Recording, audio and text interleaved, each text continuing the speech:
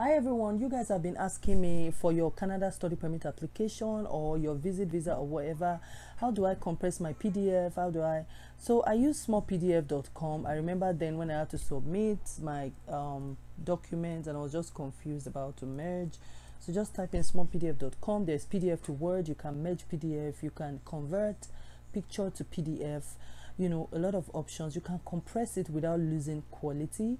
There are also other websites I use ilovepdf.com, and there are lots of options: merge, split, compress, whatever. And I also, like, you can, if you want to compress picture, like probably if it's heavier than the 4 megabyte restriction, you can just type in compress JPG and you will see a lot of options. So there are lots of websites that will allow you to do it for free, at least maybe 2 or 3 times for free. And that's just what I want to show you guys today. Bye.